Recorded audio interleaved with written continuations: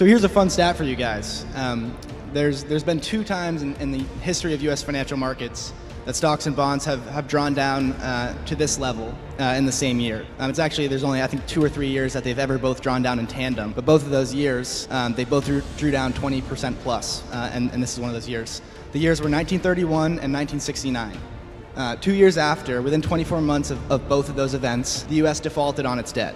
Both times they defaulted on their gold promises. One was FDR, who basically revalued gold higher and they confiscated everyone's gold. The second one was the Nixon shock, where they basically said, nope, global central banks, we're not honoring your promises. This is just paper money now. So here we are in a paper money world. How do they default on the debt? And once again, they're going to default in real terms. They're defaulting in purchasing power terms. They're going to do that by printing, debasing the currency. Creditors, bondholders lose their purchasing power, and where's that purchasing power going to go? That's the $100 trillion question, and that's why I'm here.